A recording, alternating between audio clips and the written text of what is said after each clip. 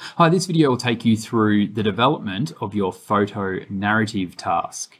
So here we're going to look at two notable Australian photographers, and that being Tracy Moffat. And so these works are from the Something More from 1989 series of artworks. And also we could be looking at Trent Park. This is from the Seventh Wave series of artwork. So when photographers are exhibiting their work, they'll generally have some sort of narrative or theme that's sort of showcasing or focused upon that exhibition. And so we can see some great works here.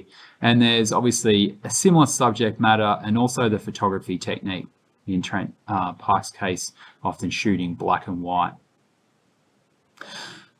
So to get started and setting up our document, we want to go into Photoshop, and we're going to create a document similar to this. And so I'm going to go File, New, and we want to be selecting an A3 document. So you might need to find that under Print, then View, All Presets, then A3. Portrait or landscape, we can always rotate that a little bit later. So I'll just let it with the original preset. We do want to print these out, so CMYK is going to be the most suitable. And most importantly, make sure you have the background as transparent and then select Create. And this is our A3 page. The checker pattern that we can see there, that won't print. That's just to identify that it is transparent and not white. Now please go into Teams and go to the narrative task, and then be downloading Narrative Photoshop template. So I'll download that. Now moving back to Photoshop, I'm then going to import that. So I'm going to go File, and then down to Place Embedded, and then find that document. So it's going to be my photo and my downloads, and then be selecting Place. And that's going to place it in here. This is just a preset, so we all have the same overall template. And so if your photograph narrative is going to be made up of 8 cells, you're going to be using this one on the left-hand side. If it's 9 cells, and also if it's 10 cells. So you're not doing all 3, you're just selecting one and telling your narrative over that one. Now what we can do is we want to expand one of these so it fills obviously the page. So I'm just going to drag that up to the very top, and it should snap, and drag this one down to the very bottom. Whoops, I've extended a bit too far there, to the bottom. And so if I'm using this 9-cell narrative, I'm going to be selecting that one. And if I'm using the 8 one, I'm just going to drag it to there. This is just so we have, as I said, like cohesion with the overall presentation for everyone's work. Now notice this is going to be set up so we're taking our shots in portrait. If we're wanting them to be in landscape, I'm just going to go to Image and then Rotate Image 90 degrees.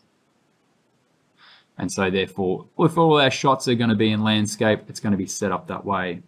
It's going to be best, well, it is essential that all the shots are taken on the same orientation, so all portrait, all landscape. It's going to look a little bit funny otherwise.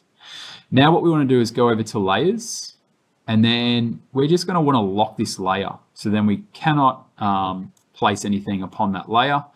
And so when you start to drag in your files, you want to be placing them below this layer. Now you should have taken between probably 40 and 50 shots. So if I'm doing 8 cells or 9 cells in this case, I'll probably want two or three shots for each cell. So there we've already got 35, 40 shots there. And so then be manipulating each image on a separate document. So I'll go File, New, or simply open up that file and be manipulating it here before bringing it back and then placing it in here.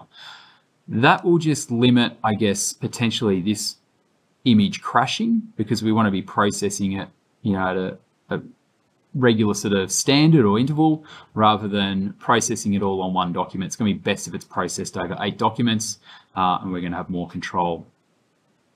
Another thing we want to see is obviously potentially the same angle from each shot, or there's some sort of cohesion, there's some sort of sequence that's guiding us through these 8 to 10 shots. So it might be going that all the images are grayscale, or potentially they're all color, or there's this gradual effect where it goes from grayscale to color. Shot sizes, obviously, we can fix in terms of just zooming in and out.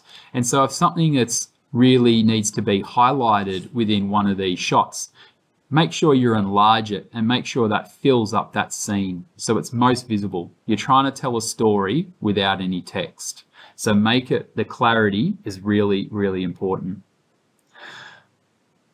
Make sure you're also documenting this process within your PowerPoint presentation.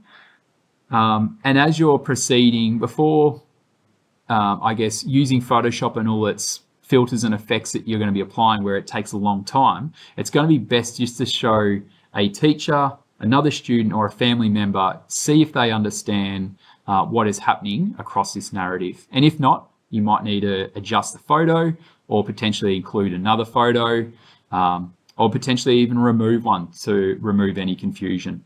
Okay, all the best. Thank you very much.